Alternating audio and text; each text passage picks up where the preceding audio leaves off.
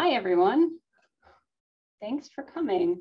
I'm Kelly Roberts. I'm the president of Women in Lighting and Design, and I'm really excited to be hosting you here tonight with our live Q&A for our LightFair 2021 PechaKucha presenters. Tonight we'll have Tanya, Rachael, Mariel, Alana, Amber, Luz, and Brittany give a little bit more information about what they spoke about, why they chose the topics they did, and then give you guys an opportunity to just ask them a few more questions because we didn't get a chance to do that when we were at LightFair. So I'm gonna just briefly bring on Lisa Reed as well. She's gonna help me co-host tonight. And so, as you hopefully understood from getting the emails and seeing the registration links, we are not doing the PechaKuchas tonight. And what we are hoping is that you've already watched them, either at LightFair or the recordings that we put together and on the video release that we did. And so we're actually just hoping to get conversation going and Q&A with all of our attendees tonight. So there's two ways that you're going to be able to do that. First of all, go ahead, put your conversation, your questions in the chat. That's your easy peasy way. But we want this to be more of a conversation. So if you're open to it and you're interested into it, go ahead and use your reactions to raise your hand. And I'm going to go ahead and do that. That should be at the bottom of your screen. And I'll show a little hand on the upper left-hand corner, and we'll see that too. And so use that if you want to ask your question directly to the presenters, and we'll pull you up on screen just like we're looking at right here, spotlight you for everybody and make it a little bit more personal. That's what we're going for. So what we've done just to kick things off is asked each of the presenters to kind of reintroduce themselves, briefly just remind you what their PechaKucha was about, and then answer a question of why they chose that topic to present. So I'm going to pull up Tanya first and invite her to the stage. All right, hi. So my name is Tanya Hernandez, and I am Vice President of Government and Industry Relations at Acuity Brands. And my talk was on leadership. I entitled it, Let's Talk Leadership, and then went ahead and went with personal leadership. So as Vice President, you would assume I'm a leader. I've been in the industry for nearly quarter of a century. So you probably think, okay, yeah, she's a leader. I'm a leader. But I chose the topic actually because I've been working on personal growth, self-reflection, over the last, I'll say probably 5 years or so. And I'll tell you, as someone who, I've managed people before, but I'm actually what is considered an individual contributor at my company. Leadership looks differently to a lot of folks. So I chose the topic because I thought, what I look at as leadership is actually translatable to everybody's personal life. And that's what I had to, that's kind of what I've been dealing with really over the last few years. So, the 6 principles that I outline, which include integrity, authenticity, inspiration, enthusiasm, resourcefulness, and also empowering others. Those are things that I look to pretty much every day, in not just the work I do, at work, but the work I do for myself, for my family, my children, and relationships that I have. So I was really excited to be asked to do this, even though this presentation style is pretty nerve-wracking for somebody like me, because I like to have it together, and this is not one of those have it together kind of moments. But leadership, we tend to think of certain people as leaders. We tend to think of certain traits as being leaders. I have this thing about being tall. I'm a tall woman, but a lot of leaders are tall men. It's not the tall women, it's tall men. And we tend to think people who have a lot of hair, and I know this is all silly, but I mean, I'm 51, but I'm telling you, I've seen it, that you can look like a leader and people will put you in a role. And so a lot of what people like to call like the soft leadership skills aren't the ones that are valued as much in organizations, but I think they're sometimes the most effective. So when people talk about enthusiasm, you don't normally think of, does my leader have to, be fun, right? Does my leader have to inspire? Yes. But even being authentic, a lot of times leaders don't feel like they can be authentic because they're trying to show a certain face. So anyway, I was really excited to be able to bring, all these traits forward.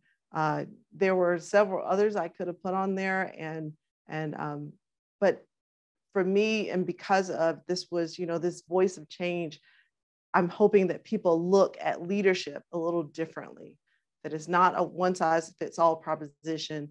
There are several components that make up leadership. Awesome. Thank you so much, Tanya. Now I'm going to invite Rachael Stoner. Hello. I'm Rachael Stoner. I'm a lighting designer at EXP. And I've been in the industry for almost 10 years. And so based off of my career trajectory, that really puts me in middle management. And so that's my day-to-day life. And I, in contrast to Tanya, I love the PechaKucha presentation style. That's part of what drew me to do this with Wild, because I view it as you have 6 minutes and 40 seconds or whatever it is to convey so much information and just spew it everywhere, right? So I took that and said, oh, there's so many things that I feel like I could talk about, but then settled on one that I am in the midst of right now, because I think personal experience and all of our presenters, to some extent, we talked about ourselves. So I think that made it easy, especially in the PechaKucha style. I think middle management is something that is often talked about, amongst coworkers, but is not really talked about from company to company. And it's not really something that upper management pays a lot of attention to. So I think that just trying to get people talking about it and realizing that it's a critical role. All right, thank you so much, Rachael. And now I'd like to introduce you to Mariel. Hey everyone, I'm Mariel Acevedo. I am a sales rep in Portland, Oregon, but I have been doing lighting, designing or in sales for about 20 years now. So I've been in the industry or, theatrical industry for a long time. And when I started doing the presentation, it was supposed to be a presentation about diversity and how to understand how your more diverse workforce might have to go through these code switching processes and how that would affect their work performance and sort of their ability to do their job. And then Kelly threw this curveball at us and said that we needed to own all the imagery that we were putting into our presentations. So I started taking pictures of myself to put into the presentation, and it ended up being this really personal presentation about like my own code switching journey, which was not what it was supposed to be to start out with. But because I sort of like had the pandemic, quarantine time to do this, it was a really, really good exercise. I mean, I'm really happy that I did it. But it was also very nerve-wracking, right? Because I had to write myself the script. I couldn't deviate from it. It had to be like a certain amount of time. I tend to speak really fast when I'm nervous. So there was a lot of practicing that went on to make this happen the way that it needed to. But I really did, and hopefully you guys got this from presentation and some questions will come of it. At the end, wanted my personal journey to be something that made people who had gone through a similar journey feel, like you're not alone. But more importantly, gave sort of, other people awareness of what some people could go through in order to fit in within their workspace. So hopefully you get at least some of that during the presentation, and I look forward to your questions. Thank you, Mariel. You definitely had a very eye-opening presentation. So thank you for that. And hopefully speaking while being nervous just meant you could fit more words in. All right, I'm inviting Alana to the stage. Hi, I'm Alana Shepard. I'm the principal of Intangible Light and the founder of the North American Coalition of Lighting Industry Queers.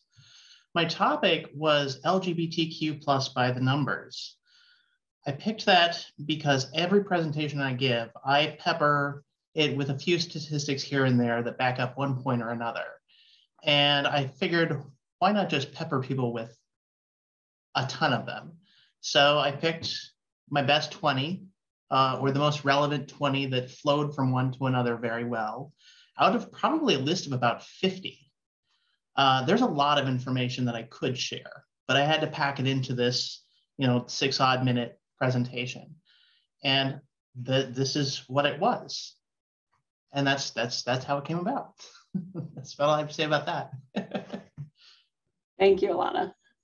And she'll talk more, hopefully, about what NACLIC is. I know she covered that in the presentation, but it's a really exciting group that we all need to support in the industry. And I have a few questions from some people already about that as well. So we will talk more. Let's see, I'm going to invite Amber to the stage. Hi, everybody. I'm Amber, and my presentation was about Boss Lady Book Club, which is going to turn 5 years old in July.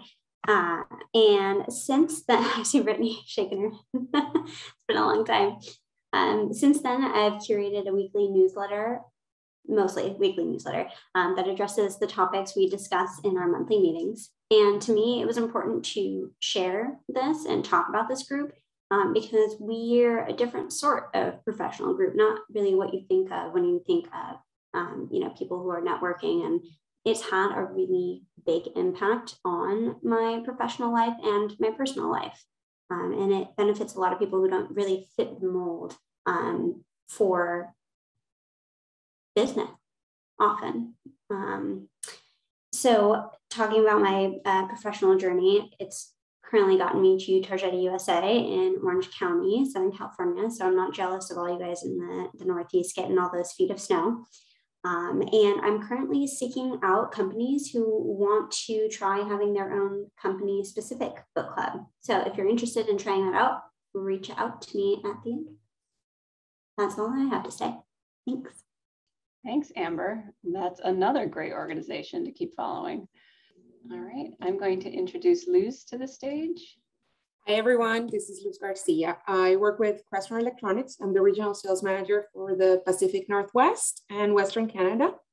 I have been in the lighting industry for about 5 years now, but in the construction and technology industry, which is where Crestron lives, for about 10 years. I chose this topic because I have always been the youngest person at any of my jobs and any of my classes. I graduated high school at 16 and college at 20 for my first degree. So I've always had the issue where or not an issue, but the situation where older people are my peers. And I've always felt that I could learn from them. So the mentoring naturally happened.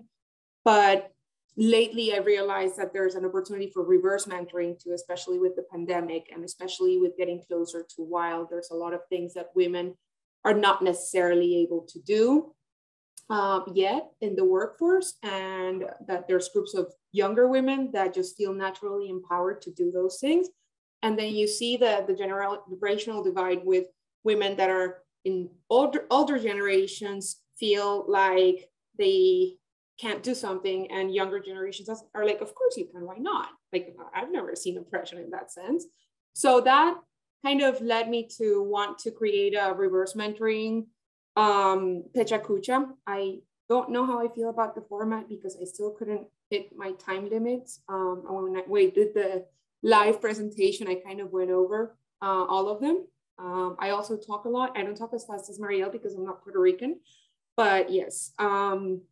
That's why I chose the topic. I think it's super important. And my next steps are to actually set up some mentoring programs for Latina women or Latina women and for women that are new to the industry, like I was not too long ago. Awesome. Thank you so much. That sounds like a great next step, next goal. Okay, and last but not least, I will invite Brittany to the stage. Hello, everybody can hear me, yeah? Awesome. Okay, so my name is Brittany Lynch. I work as a lighting designer at Clinton Associates. I've been in the industry like 10 years. And I originally did the topic of, my topic is on parenting, being a working parent. And originally before the pandemic, when we were supposed to do our presentation in 2020, I was like, oh, I'll just do something about like, it takes a village to raise a child or whatever. And then with the pandemic, it was just, everything was so intense. And I came to this realization that my problems were so ridiculously looming and large of being a working parent, having children during the pandemic, that there was no way that it was a result of all of the choices that I made. It wasn't a personal, all of my personal decisions couldn't have wrapped up to make it such an explosion of a mess of being a parent and working during the pandemic. And so that shifted my entire perspective on what was going on. So I started to dig into like the residual or the under the surface issues of parenting and how parents are perceived in the workplace, and getting into what is the ideal worker. And it just kind of grew from there. And now it's just this big, huge net of all these issues that I'm sort of uncovering. And as I work through this journey, I've convinced Wilds to create a committee to support parents called PRG Positive or PRG Plus. And we are meeting and working together to try to focus on these issues and bring them to a platform where we can work together and make this a better place for working parents. So that's what's up. Awesome. Thank you so much, Brittany. I'm now going to have everybody come back in gallery view. And again, if you have any questions, please start putting them in the chat or raise your hand. You are welcome. We do have a couple questions to get things started in case people are a little hesitant, but we're hoping that you guys bring something to the table as well. So Kelly said she would like this to be conversational. So I think I'm gonna start with one of our prepared questions. And I'm gonna ask Tanya and Rachael to maybe compare and contrast your presentations. Tanya's on personal leadership and Rachael's on middle management. And you both kind of identified some traits that would be helpful for people in those situations. So I don't know if you've thought about each other's presentations and did one of you think of traits that the other one didn't, or do they all kind of match up? Tanya? One of the questions that I'd gotten before was about the traits that I outlined. Are they appropriate? Do they apply based on where you are in your career, right? So how authentic can you be when you're right out of school versus, you're pretty seasoned, and so I think that most of the traits have, they're important, but they fall on a spectrum wherever you are, right? So I spoke about my wardrobe choices when I was an engineer starting out, my khaki pants and my UL shirt, the golf shirt that I just looked really silly in, but I was trying to look like the guys. That's what they wore every day, and it was easy. But I know that, as I got older and progressed in my career, it made it easier to decide to look, a lot more feminine, wear big earrings, do lipstick, so I don't remember so much of Rachael's other than I do remember middle management. I remember there's a lot where you feel very ignored. And so the authenticity piece, I think, is really key. So yeah, I'll hand it over to Rachael. Tanya went first at LightFair and first in the YouTube. And I feel like everything that I come in and say is just reinforcing. I feel like I'm supporting her because I completely agree with every statement that she had made and every point about leadership. And I think that I delved into a little bit more on communication and communication styles and how it has to go both up and down. Sometimes I'm talking to assistants all day and sometimes I'm talking to managers all day, and I don't have time to talk to assistants. So it really just, it depends on the day and it depends on the task at hand. And that's something that if I am spending a day with management, we're going over proposals or in interviews and meetings and trying to get stuff, but the assistants aren't aware and they're pinging me asking questions, like I need to communicate that. And that's middle management, is like it's just, I don't know, everybody knowing what's happening at all times, which is impossible. That's the other problem. But yeah, I definitely think that part of middle management is having strong leadership skills. I see Lois has put in a really good question in the chat. So, and I think Luz also could start speaking to this, because the question is, what are opportunities that young people should be looking for? And then how could someone improve communication skills? Yeah, I can comment on that. So what I learned most recently about getting opportunities is you actually have to ask for them. Because sometimes we are too afraid to ask for them because of our age, our ethnicity, our gender. So you have to ask for them because sometimes people don't know that you are available for them. And this is something that I learned from, actually, all of my colleagues are male. I am the only female in my entire division in the management side. So I learned it from male colleagues that are allies, if you would say, where they would tell me, why don't you just ask for this? So I'm like, well, I didn't know I could. So that's kind of like quick mentoring that they have done for me to just teach me to ask. And I even got this job because I said, okay, what are the next steps? How can we move forward with me getting this job? I am your candidate for this. So basically just ask for it. Look for opportunities that you don't think you are necessarily fully qualified for, because you can always learn, but it takes longer to grow if you just stay stuck in a place that you know you don't want to be in. And then to improve communication skills, you just, what I would do is analyze the style of communication that the company that you want to work with or that you are in has. So I work for a company that's based in the East Coast, and they are a lot more aggressive than the West Coast people are. So I find myself translating tone 100% of the time, because people in New York are very direct, which is where Crestron is based. And in the West Coast, people are really nice. So the translation happens a lot. Just analyze what people are trying to say and not literally what they're saying is what I would do for improving communication. Does anyone else want to answer that one from the lens of your PechaKucha? You know, I'm going to go in just really quick on like a personal communication issue, which I mentioned in my presentation, which has to do with how much I work on being like a perfect communicator, because I'm afraid of being misjudged because of it. And I think that's something that's not just real to me because English is my second language. It's something, you know, I see it in emails, right, where you see how much more detail oriented sometimes towards like grammar and technicality women are than men when they're communicating, particularly through emails or text messages.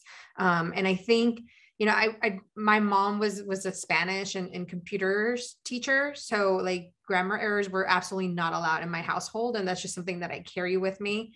But I've found that, you know, one of the things that has most improved my communication is to be upfront about what my, you know, not life is, but what I don't have, right? What I can bring to the table, what I can do, you know, so it's one of the things why I always say English is my second language, right? So like, bear with me. So instead of feeling embarrassed about it, just sort of being open about And that goes to the mentoring part as well. It's like, hey, I'm trying to write this, or I'm trying to express this. What would be the best way? Can you read this through for me? Can you help me out with this? Right? Like those reaching out are things that I do a lot in my company, and people do with me too, because they know I'm a really good email writer. And it goes to, both communication and mentoring, I think. And it's helped me feel a lot more secure in mispronouncing or missaying things because English is my second language. What do you think, Kelly? Should we do a lightning round with Sarah's question? I was actually just gonna focus on that one myself as well, and maybe throw Amber under the bus for answering first, since she's our books person. All right, let's take a look. So I'll read Sarah's question, which was, keeping batteries recharged is more important than ever. Will you share some resources, books, people to follow, podcasts, affirmations, mantras, etc.? What you find to keep yourself feeling awesome? Well, my immediate answer to that is other people. I love, when you meet somebody and immediately the first question is, what do you do? Instead of doing that, when I meet people or like talk to people for the first time, I like to, so what kinds of things are you interested in? And like sometimes you have to get more specific and be like, have you listened to a good podcast lately? Other people are your best resource for this. I am like constantly getting text messages from friends with articles, or I'll get podcast suggestions. I sign up for a lot of like magazine and newspaper daily emails. And those always have article suggestions. Listen to the radio every once in a while. Have something come up that you wouldn't necessarily like pick for yourself. Sometimes you'll hear an advertisement that's interesting. I still, even though this is really embarrassing, I still go on Tumblr and Pinterest, and I'll go through and find things. And if you have the right Instagram accounts, you can find really cool, inspirational stuff there. I mean, use social media in a positive way, because if you follow people who inspire you, or news outlets that you trust, or like if you're a runner and you just start searching that, I mean, inspiration is everywhere if you look for it. And another fun thing to do is ask a kid in your life, like, hey, what is something super cool that you saw recently? If you ever need to be inspired, like honestly, like I see Brittany laughing because I've asked, like asking people, like, what was the last thing that filled you with wonder? Just keep your eyes open and you'll find things. But yeah, definitely using social media in a positive way. And don't be embarrassed to use Pinterest and look up inspirational quotes, because sometimes you get really good ones. I have a friend, a really close friend, that has in the bathroom, an inspirational board, but she did it in an ironic way, I think, because she's not that type of person. But I love to go into her bathroom and just sit there and read the inspirational quote. That friend, so she did it ironically, but I love that board. So I go into her bathroom and I read it every time I go to her house, even if I have nothing to do. It works. I like having, if you find a good mantra, this is another thing that like could be done ironically, but I love it. Either putting a Post-it note with like an inspirational quote on it on your mirror in your bathroom, or like writing an erasable marker. It's like super cheesy, like, teenager in a rom-com thing, but it really makes a difference, because if it's there, you see it and it's intentional and it'll ingrain in your brain regardless of the embarrassing method that you're using. I would say that as part of keeping batteries charged, you need to power down occasionally. So I think we all need to really just take our weekends as our weekends and take our time off as our time off, and just make sure that we don't forget that, because sometimes it gets really hard to keep that in the forefront. And I would say self-care, of course, but I think that there's three fronts on that. There's taking care of like your physical self, getting nutrition, getting good hygiene. There's self-indulgence, and, watching that movie, sitting in the bath with a glass of wine, that sort of thing. That's part of it too. But also, and I think this is very, very important, is feeding your soul, giving yourself an outlet for creativity that is not your job. I rediscovered this recently, and it's been the greatest thing ever. So I've started, it's still lighting design, but I'm designing lighting for theater part-time. And I now have 6 shows lined up. I'm probably not going to sleep, but I'm going to be really happy. You know, I'm going to be a little negative, not negative, but like really like honest about, like, for me, especially during this pandemic year and everything that has happened, sort of the way that I have recharged or allowed myself to recharge is to say, it's okay to not be okay. It's okay to not want to go for a run. It's okay to say, I'm going to sit in and watch, you know, I don't know, binge The Witcher while I drink tequila. Like, right. Like, it's just sometimes escapism, right? Like, I'm going to sit down this weekend and I'm going to read this entire trilogy about like a sexy vampire. So, cause that's just what I feel like doing. And my kids are not here. And then, you know, at the same time, just being really conscious of the fact that, okay, I did that for 2 days. Now I'm going to go for a run and I'm going to make myself answer all these emails and I'm going to do all this other stuff. Right. But there's also, like, I think during this whole process, there's so many articles about like how to be your best self and how to like get out of the house and how to lose the COVID weight. I'm like, I'm not going to lose the COVID weight. It's not going to happen. And that's fine. And I'm not going to be in a good mood today. And well, I'm just not going to be in a good mood today. And somehow, like, being okay with my feelings recharges me, even if those feelings are not what, you know, people expect them or they're supposed to be. So that is awesome, because I talk about that in my PechaKucha. Like, there is no life hack, because this is just insanity. So thank you for saying that. I would say, like, the way to recharge my batteries is, I honestly have been really into sledding with my kids lately and just going outside and you know, we've been doing that, you know, so like, and that's cool. It's different, and it's a way for me to just love them and just, you know, get away from an event. We're lucky enough that it's, you know, we've got a sledding hill right here, so I don't have to plan it. I feel like as soon as I plan something for something to do for the family, it becomes a chore, and I have to like make sure everybody's on point, make sure the kids are dressed appropriate, behaving well. But as soon as it's kind of like a free form, let's just sort of enjoy the moment with each other, which has been sledding lately. It's been really great. So I'm a big believer in sleep, and we don't get enough of it. And we should make sure that we do, because it actually affects so many pieces of our lives when we are sleep deprived. And sometimes we don't even know we're sleep deprived. And also the transition to sleep. You know, we talk about not a lot of light at night, right? I mean, but that's, you know, there's something to that. It's even having a lot of light in the daytime so you can sleep better. But, you know, it's interesting, I guess iPhone just did an update, and it's got all this cool stuff on there where literally, like, it says I'm asleep. If you call me, I don't know you called me, and I don't care, except, you know, my favorites, you know, like my family, people I want to make sure, you know, that I get that call. But I'm not going to be awakened by a telemarketer.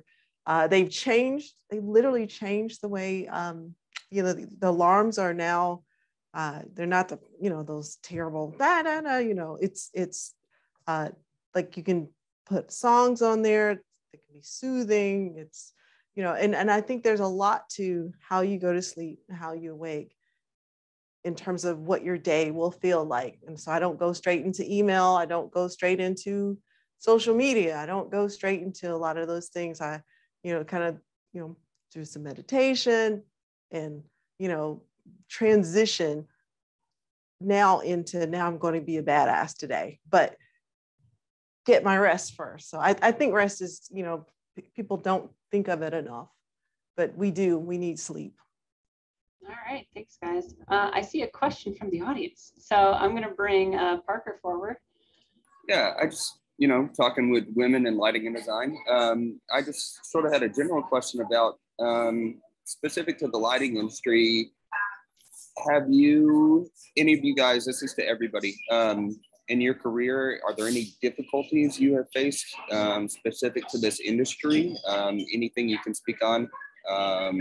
Especially in regards to being a woman in this industry. You know, when I scroll through company pages, which I do a lot, seems like a lot of times I see a lot of male faces and not so many female faces. And then if you can just talk about what we can do moving forward. Is there anything you'd like to see change in this industry? How can women become a bigger part of it? How can sort of the lighting industry as a whole move towards just being more representative of society as a whole? Cool. Thank you, Parker. It's a very open-ended question. So would any of our presenters like to go first? I would like to go first. I don't think that enough statistics are brought into moms and leadership, because there is this kind of drop off that happens, and it tends to trend right along the line of being a parent and having young children. And so I think if we brought in more information about how many women mothers there are in lighting design and where their positions are, and to kind of compare that to the data on women without kids. Because if you study the COVID rates of people dropping out of the workforce, like it was pretty much all moms. And then when you tracked how they came back, but you would notice the trend of like women who didn't have children would trickle back in a lot faster and track along with men than mothers. So I think, we really need to bring that into our picture of statistics and say, well, why aren't moms in the picture? Well, maybe we need more support, and maybe there's some bias there about what it means to be a worker, and moving forward with that, to just kind of dig into it a little bit more. That's my spiel. That's actually a really important topic, I think, to understand how many women we do lose during such a crucial time of their growth in business, of course. And actually, it was something I was thinking about with your presentation, and wondering if there was, I've never seen any studies about women that come back to the workforce afterwards. And maybe Lisa, you've seen, because I know that you ran that big survey a couple of years ago. But I was wondering from Luz's point of view also, if there was a area for reverse mentoring. We now have younger women. Can we bring women who have left the workforce for a certain amount of time and give them more support in reaching places they've lost? I think it all ties together, actually, because there are studies that show that women in middle management have left the workforce for up to 10 years and then come back and then live their whole lives in middle management, but they have a hard time coming back. And they have a hard time in two aspects, because I don't have children. And on your question, Parker, I was told by a prospective agency that I was interviewing to manage, by the principal of the agency, sweetie, do not have children, do not get pregnant. So obviously I'm not going to be hiring that agency, but for things you should not say, don't say things that have nothing to do with your personal life.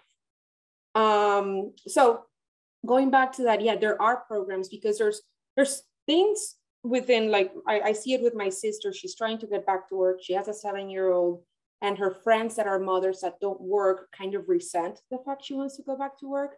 And then the women that are in the workforce that never left the workforce also cannot identify with her. So she lives in like a weird dichotomy, however you pronounce that. And there are programs for that, but it's just not ample enough. And it's not in our industry, it doesn't exist, because there's not enough women trying to push this. And I think it's definitely worth doing, so that people don't feel like they have the right to tell you not to get pregnant when you're interviewing them. On like a more micro level of like small actionable items that you can do every day, because these are all really big institutional problems that we're talking about, and sometimes that can feel overwhelming for both men and for women, and they need to be addressed, obviously. And so sometimes, like what we'll talk about in Boss Lady, is like these little experiences that women will have, and they feel like they're the only ones experiencing it. Like Luz, you just shared this, and I don't know if like when that happened to you, you felt like, am I the only one that's happened to? But like you find out when you share, so many people have had that experience. So like small things that you can do every day. Like if you're in a meeting, for example, and, you know, a woman is speaking and she gets interrupted and, you know, shares an idea, things like amplifying is a big one, because a behavior that tends to happen quite a bit is like interruption and speaking over. And it's like linguistic patterns that have been identified. So it's like pretty common for a woman in a meeting to get interrupted. And then she doesn't get to keep talking and her idea never gets heard. So something small like that is like, oh, well, Amber, you were talking, like, what did you say? Or, oh, hey guys, I think we just interrupted. Just being mindful of little things like that are huge. And it's like really discouraging when things happen like that every day and they feel like they're small and they feel like they don't matter, but they do, because they build up and they chip away. That's the example that I can come up with off the top of my head. And I think it's great that you asked this question. So thank you, because asking is the first step. Acknowledging that somebody should be asking the question, that's a big deal. You know, I kept hoping that as people stayed home, you know, like as everybody went through the pandemic together, right, that as we went back to work, people would have sort of learned lessons from it, you know, like the fact that nobody really wants to work a 60-hour week anymore. And that some of us, you know, were really struggling to balance a lot of things. And, you know, one of the few sort of plus sides, at least for me, when the kids finally went back to school, was that I felt like I had some balance, right? I was working from home and the kids were in school and I had time to do other things, like, you know, get dinner started. So I wasn't running around at 6:30 doing it. And I felt like people were going to come back to work with some of that ingrained, especially the men in my office, because they were part of it. They were stuck at home too.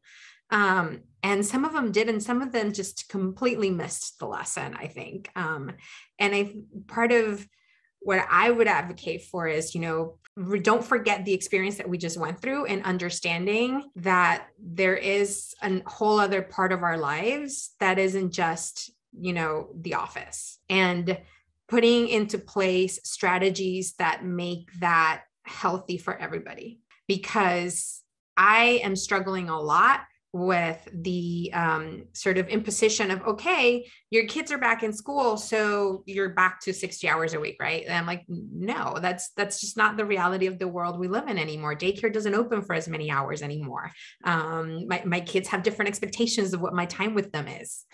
So I, you know, just sort of understanding that the world has shifted and that we're not going back to normal. We are establishing new rules and establishing policies in your company that coincide with this new life, I think. So I wanted to circle back to the stat. Somebody said knowing the statistics and at least doing kind of an evaluation there. At least I think that's what I heard.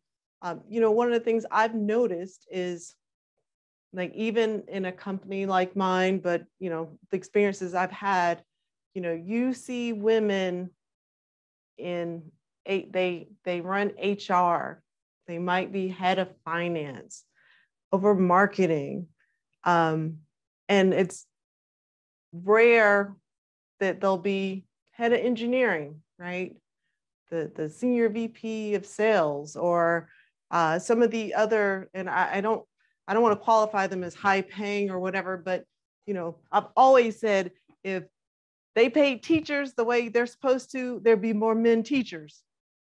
Honestly, that's how I feel, is that men go where the money is and we kind of get left out, or at least it feels that way. So I think that we've got to get to a place where people are looking for diverse views for every position. So just, that's not to say like a man would not be great running an HR, you know, running the HR department, because he absolutely could be. But it just seems like that there are just certain roles and that we kind of get relegated to, or at least that is the expectation, that's the voice. It's kind of back to the leadership discussion, you know, some of the more soft skills, the stuff that we have to, you know, that we have to really pay attention to. Folks aren't necessarily looking for that point of view in engineering, which they should be. They should be. Designing product, you should be looking at look at it that way. And I know, you know, lighting is interesting because lighting's so diverse in terms of, you know, lighting designers and, you know, agencies and manufacturers and, utilities and everybody who's, all these different ways people do business, where I'm amazed there's so many women lighting designers. I think it's great. But it tends to make it seem like that the women are really in charge and we're doing it. But if you go and look at where the money, because to me, I'm always like, follow the money, right? Where's all the money being made? Is all the money being made where the women are kicking butt? You kind of have to say, okay, maybe, maybe not. So follow the money. And I think that I think we can do a better job by looking for more diverse voices. And I'm talking about women, minority, whatever, for every role, because that voice is going to be the key to making, to being successful. Another thing, we talk a lot about mentors and how when, we have so many women leaving the workforce as they, become mothers. And so there aren't as many opportunities for female to female mentorship. But something that men can do, there's, a difference between a mentor and a sponsor. And something, your sponsor is the one who advocates for you and like helps, put your name in other people's ears for things like promotions and things like that, and help introduce you to other opportunities. And that's something certainly that men are often in a better position to do, and their voice is more heard.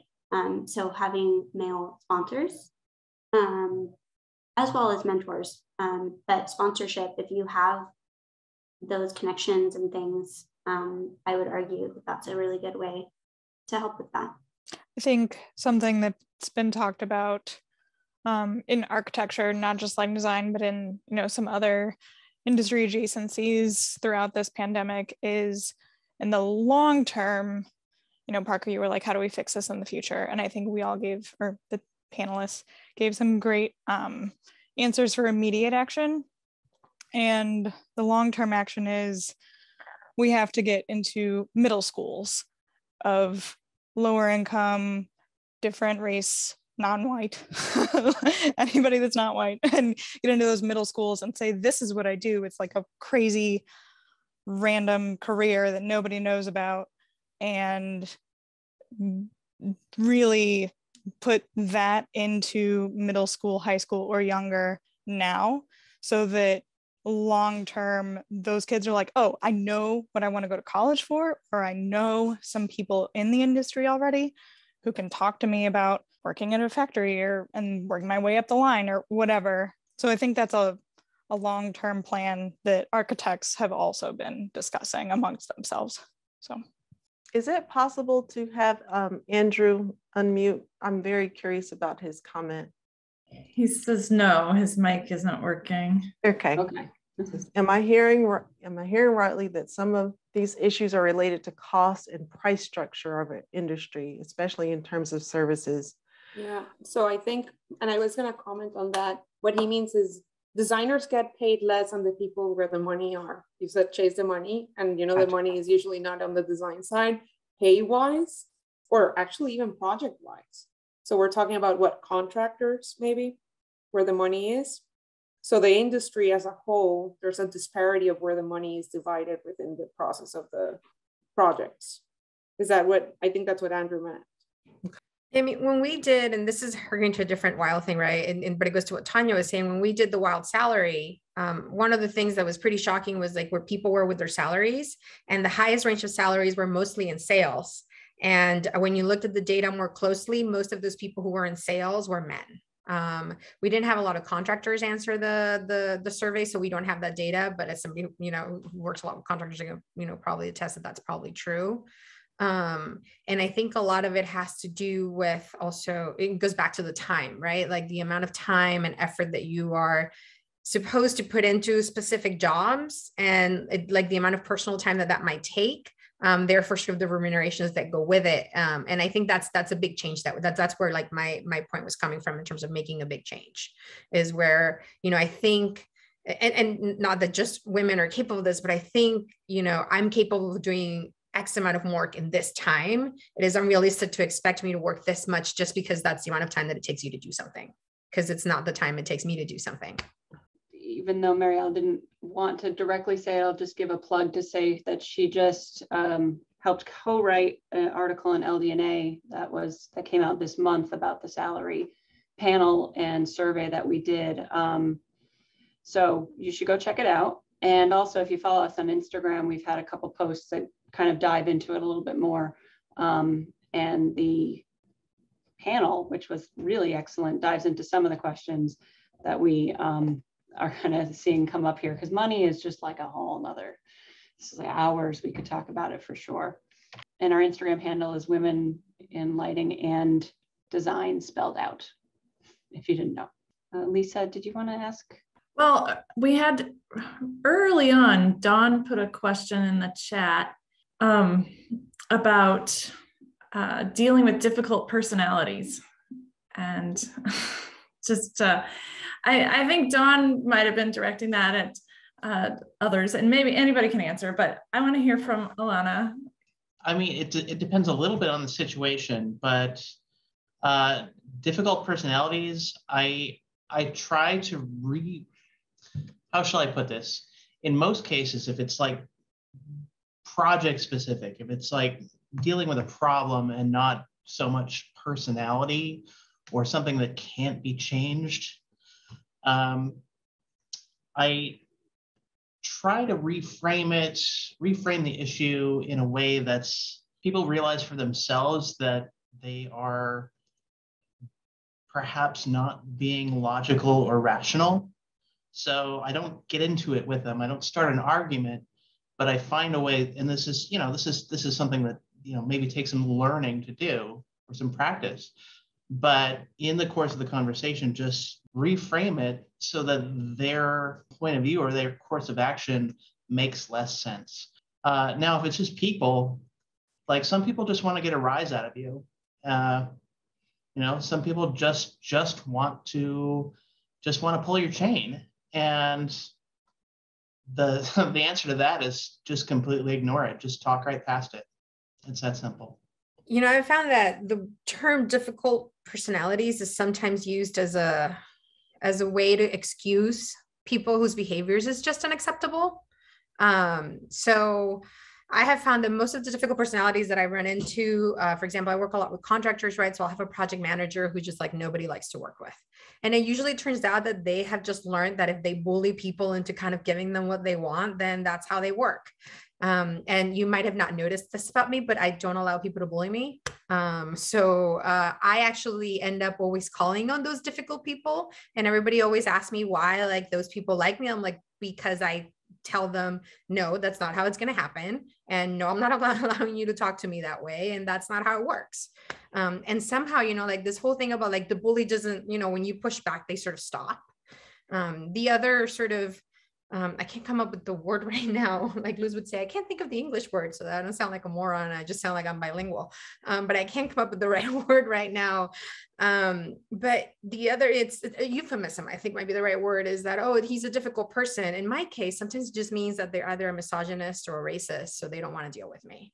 And in those situations, I will just extract myself from them. And so I'll have, for example, if it's somebody that I'm supposed to call on, I'll have an honest conversation with my bosses and be like, hey, I tried this, I tried these other approaches. They're really not responding to me. Why don't we send so-and-so in and see what happens? And if that's a really successful pairing, it sometimes reaffirms sort of like my perspective, or maybe it just wasn't a good fit, right? Because they work well with somebody else. So I think we need to be careful about how we jump people who are just not good people into, oh, they're just difficult. I'm Stacy. I work for an agency. And I think I came into a market where previous agents had not been successful, and everybody kind of blamed it on the customers. Oh, well, LA is just a really difficult market. The people in that market are just difficult.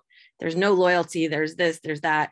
And a lot of that is people making excuses for why they haven't been successful with somebody. And in most cases, people just want to be heard. They're so used to having to be difficult to be heard. And sometimes just sitting down and saying, okay, what are the challenges that you've had in the past? How can we get through those? How can we make this a better process for you so that we're all successful? And taking that type of approach tends to help tremendously in building the relationship. Because if you hear somebody's difficult before you walk in the door, then automatically everything they do, you're going to be like, oh my God, somebody was right. I knew this person was going to be hard to work with. Oh, you know, we have to really put ourselves in other people's positions and really understand where they're coming from and why they got to the point that they got to get their job done. Yeah, I'm actually glad you said that, Stacy, because I'm a believer in trying to figure out why is this person being difficult. And so it's almost like a diagnosis that I have to go through to see, okay, you know, where is this coming from, and what can I do to, you know, what can I do to help? This is a fight or flight, right? Because you know, until you actually have some kind of understanding, or at least assume you have some kind of understanding, it's actually hard to figure out what your response, you know, should be. I actually want to address this issue because I recently talked to my therapist about it. There's, you know, our idea and the way we think is the most like rational and responsible and professional way to deal with this is this question of, okay, what is going on with this person that they might be acting this way? Like, is it professional? Like you guys are saying, like, this is the way they've been conditioned to be heard, that they have to be not fun to work with. You know, they can be aggressive and pushy. So it could be that. It could be maybe, you know, that they have something going on in their personal life that's causing them to be short with you. They're being aggressive. They're being whatever. But then also you need to like hold your own line. Like there's a boundary still, regardless of what's going on with that person. You still have to set a line, because if you like might be trying to preserve the peace, but it might cost you your inner peace. At some point when somebody is, you know, having some difficulties, they're still not allowed to be an asshole. So it's something that I struggle with often. And, you know, I've gotten that advice and I've gotten that guidance. Dawn says, thanks. So hopefully we've given you good answer for something you can take back and use. I saw that Lois had a question for Mariel, and I actually had this question too, because it was something you mentioned that going back now, you were going to have to kind of bring your code switching back now that the pandemic was ending. You mentioned this during your PechaKucha, and Lois asked, how are you doing as you bring that back? And do you feel now that you've had so much time where maybe you didn't have to do it quite as much, that you can be more yourself? And you know, what else can we be doing to support you, I guess, is also my question. So it's a hard one to answer because I'm not fully back right in the world. Like a lot, like Oregon has been probably one of the slowest states to reopen. I mean, most of my customers are still virtual, like remote. So I still sort of have the freedom of being through a screen, though I will say that I have tried to take those lessons to heart. So there's things that I used to not do because I was afraid of how people will view me because of it. I like my hair, right? Like there's a lot of things that I wasn't willing to do because I was really scared of how people will view me. And I have thrown a lot of that stuff sort of out the window, partially because I don't have the energy to go back to the code switching, right? I think a lot of it just has to do with that whole, it's okay to not be okay. And it's okay to be where you are. Like, I don't have the energy to go back to doing these things.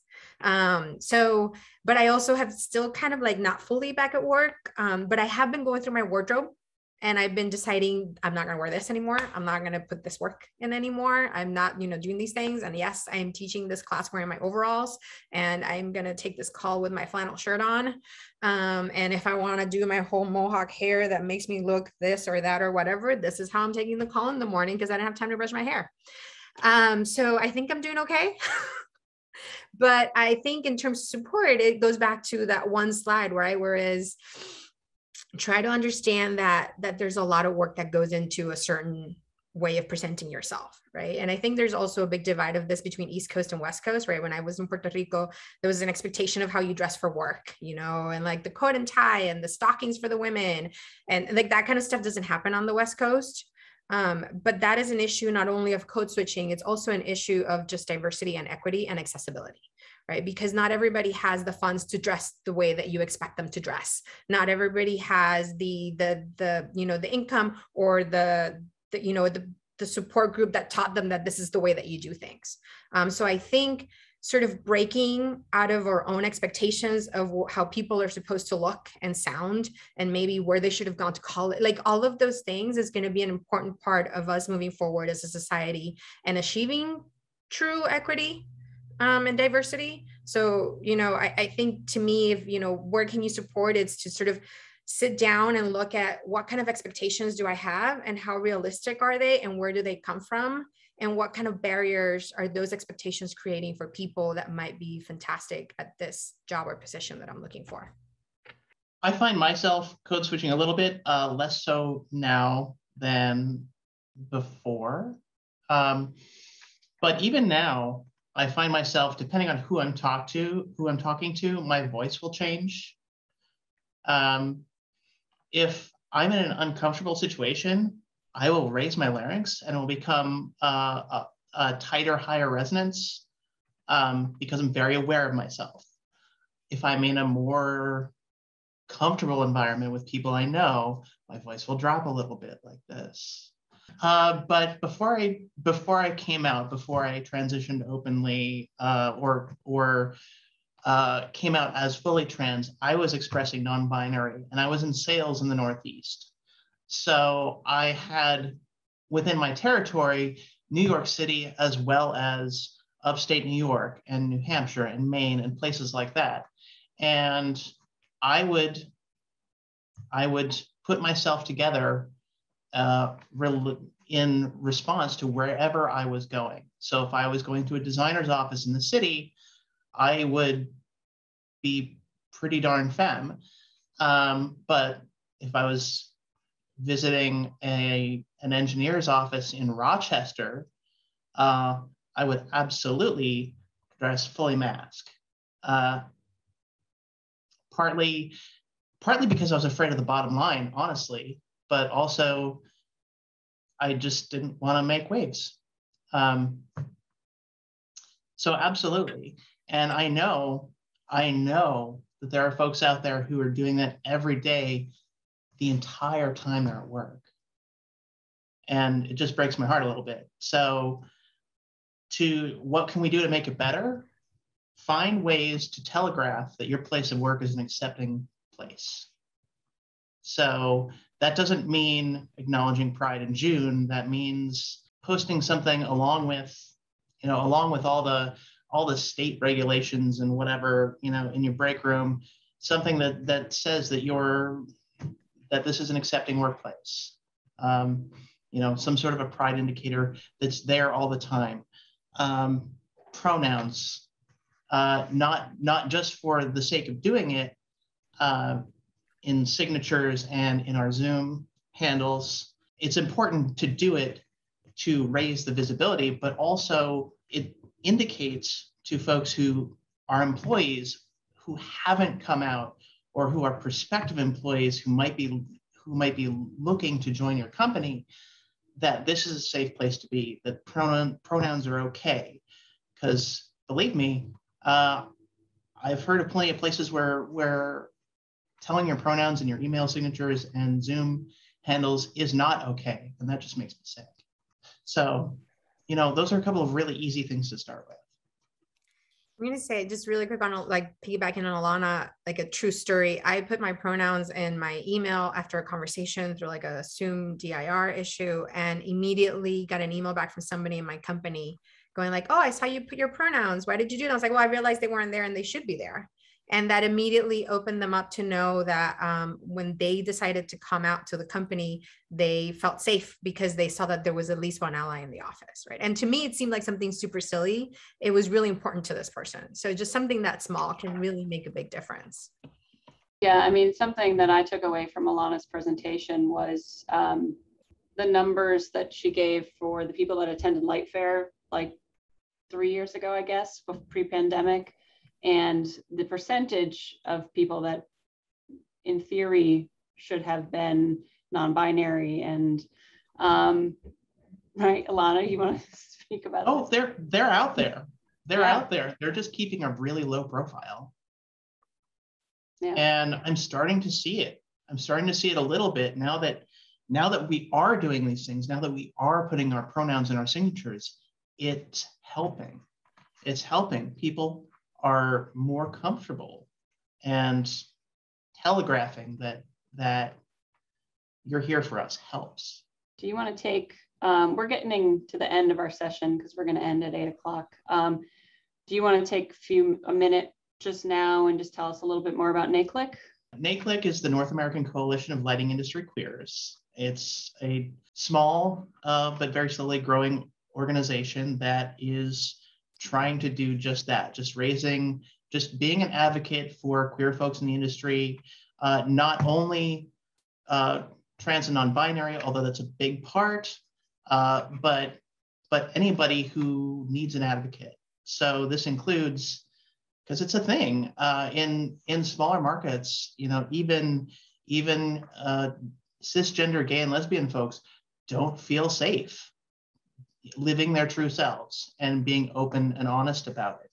And the amount of just daily stress that creates it's really disheartening. And so we're doing what we can to reverse that, being an advocate and raising awareness. And if you're interested, we're looking for people to join us.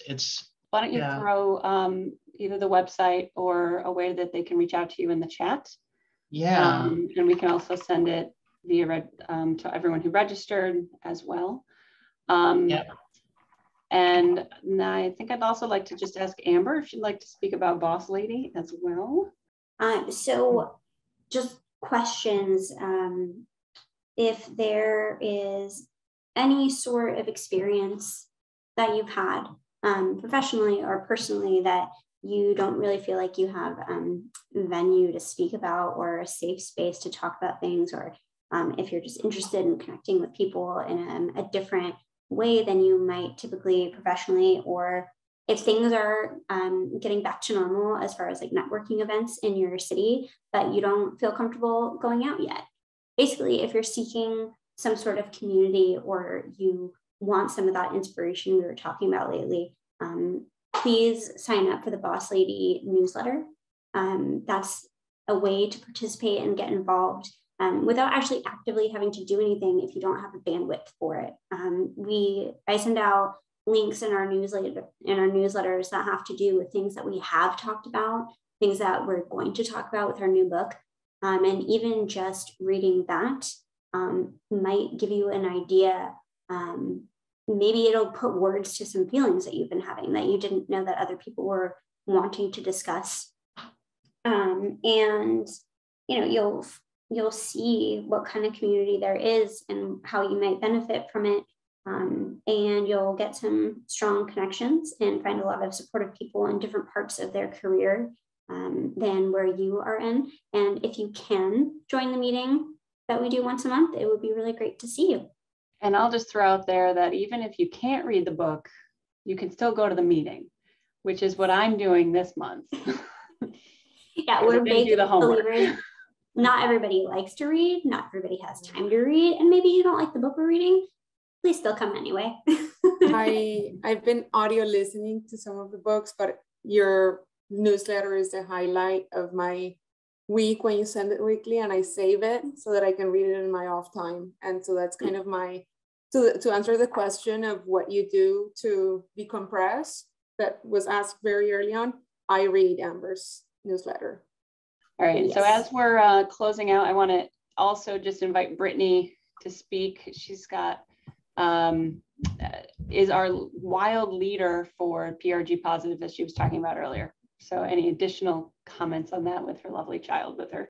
So I do want to say that PRG positive is, we want to be an example for other design consultants to follow when it comes to advocating and supporting working parents. And we have a lot of goals to try to achieve that. But if this is something that interests you, if you want to know how to advocate, if you want to know how to be a parent and do professional development at the same time, what does that look like? Definitely please, sign up. For now, if you're interested in being part of the committee, right, the planning committee for sure, then you should just reach out to Wild. and to Brittany, and we'll get you part of it. And then very soon, we'll put together something where you can sign up and just be part of the group as is. Just want to thank everybody for coming. Really, again, want to do a huge thank you to our presenters. Thank you for being here for tonight. Thank you for doing all of your PechaKuchas. We know it was a lot of time. It was a lot of energy on your part. So we really thank you for that. If you have any additional questions or you want to get in contact with any of these wonderful women, just reach out to womeninlightingdesign@gmail.com and I'll send you their way. So thank you for coming.